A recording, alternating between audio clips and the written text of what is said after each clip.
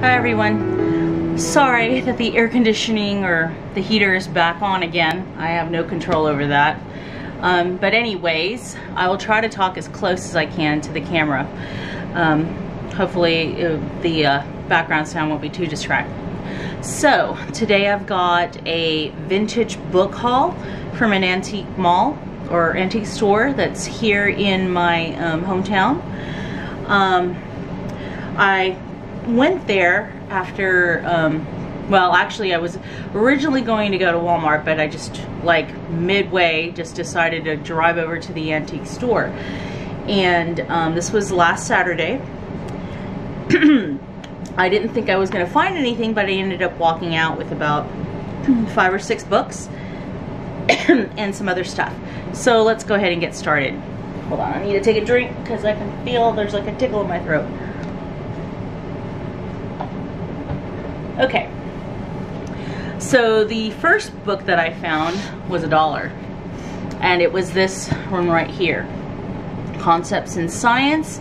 It must have been some old science book, and I love that when books have this. So actually, this was from 1994 because this kid had wrote his name and the year in there.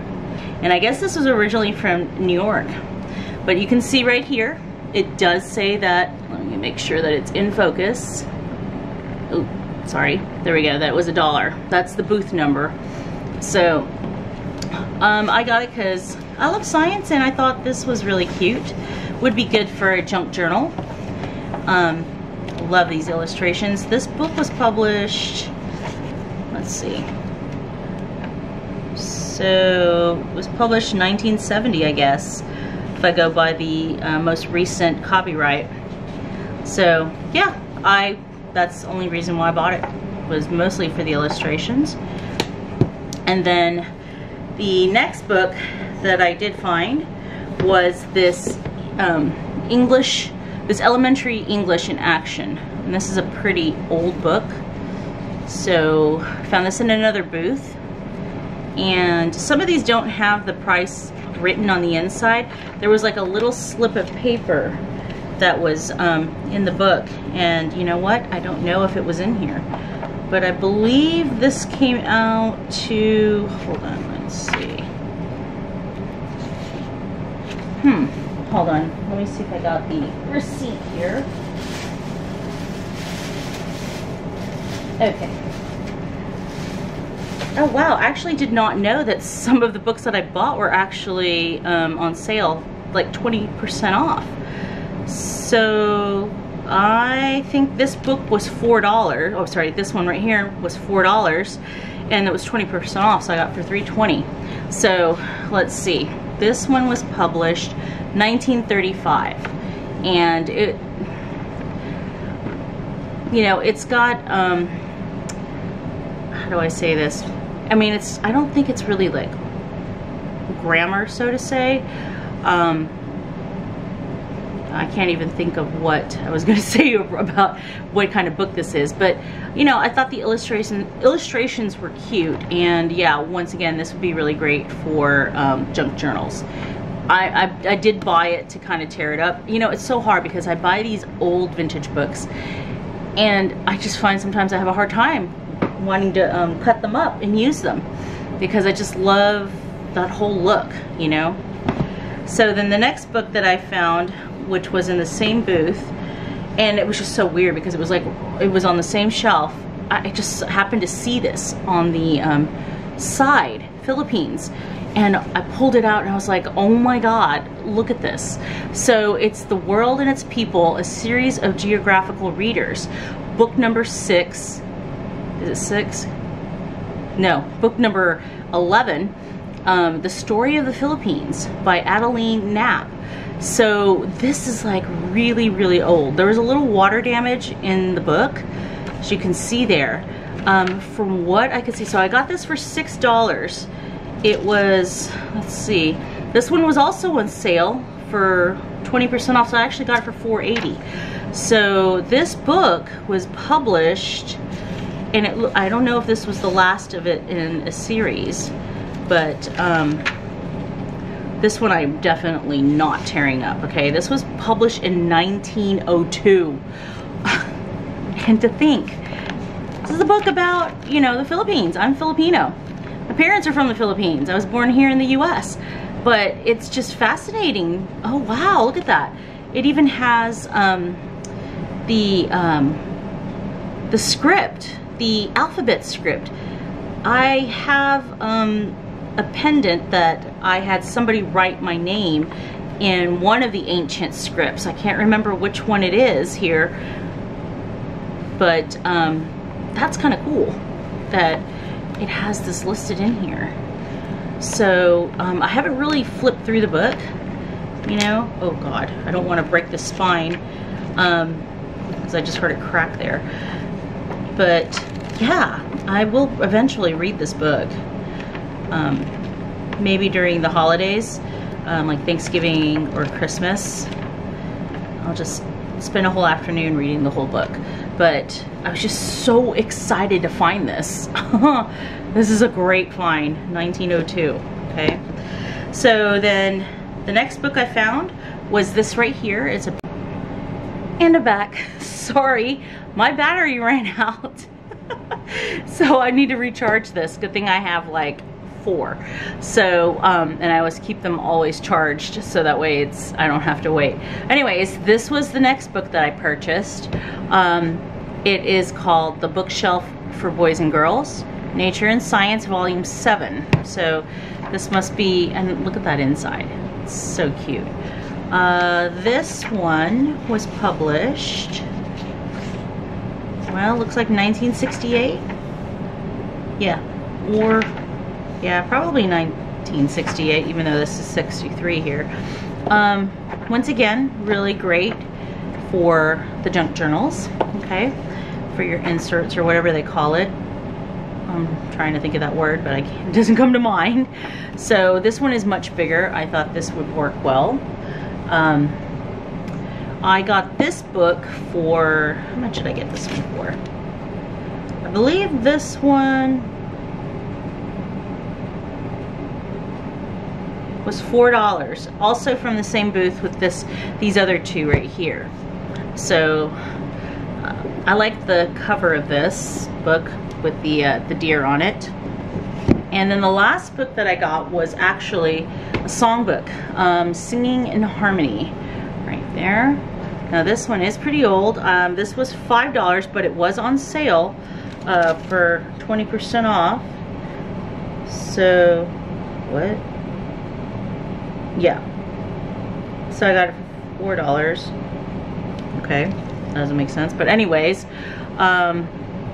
this one doesn't, Alta Vista. That's all it says is the school, and it was for 5th grade. Now, this one is pretty old. It is from 1951. Okay, so you've got a lot. Look at the illustrations on that. That is so cute. I love this. It almost looks, well, it is obviously Spanish, but it also could pass for being Filipino. Look at that. So, there was some Christmas songs in here. When I actually opened it, yeah, there you go. Yeah, see, it came upon the midnight clear, the first Noel.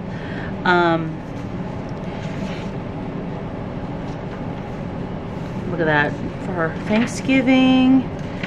There's the Christmas. This one's really cute.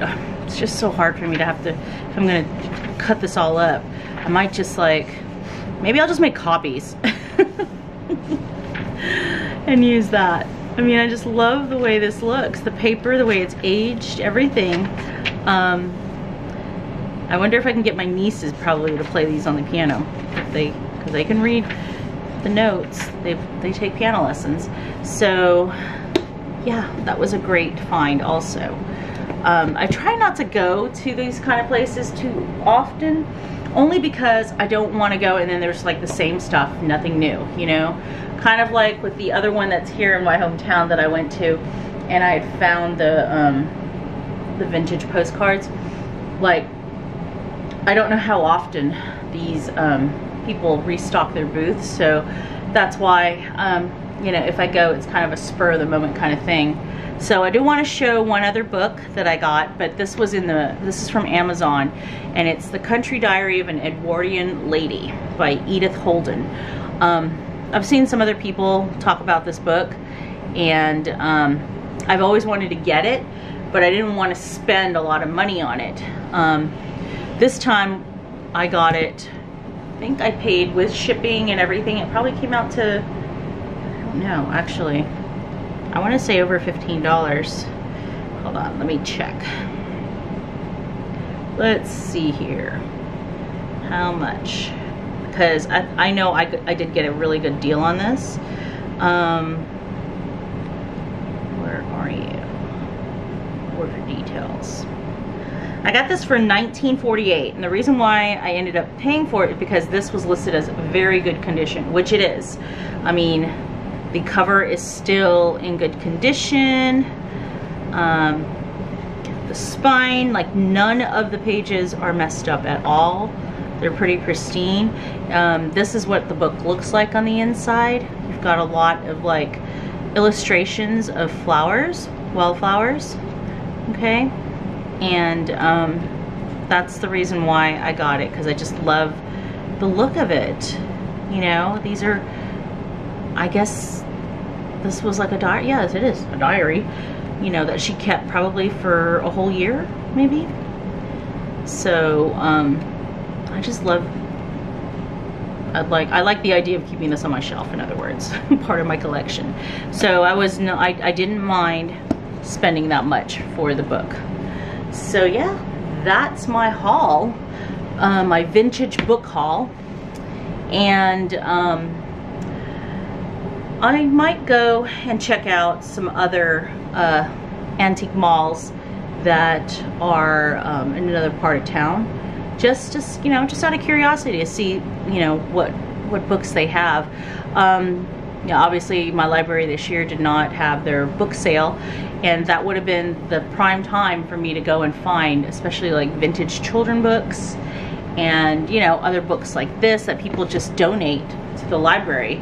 And it's a great way to get like books for cheap, because those books would be like, I think the most you'd probably find them for would be like maybe $2, and then by, you know, like the weekend they have like the grab bag, so you could fill the whole paper bag with as much books as you can fit in there, and you'd pay like, you know, $5, and then by Sunday it's like $3, you know. So it's, if you wait until then you're not going to really get a lot of the really good stuff. So but still, you know, that's how I got a lot of my vintage books.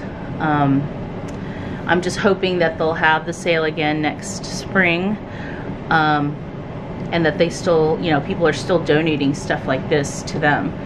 I would, you know, it would be better than just, you know, trying to sell it at an antique mall and it's just collecting dust. In fact, when I went into that mall, man, my sinuses were like on fire, probably from all of the dust, even with me wearing a mask. Okay, so enough rambling. I've got a couple more hauls to film, so I hope to see you guys again on YouTube, and have a great week. Bye.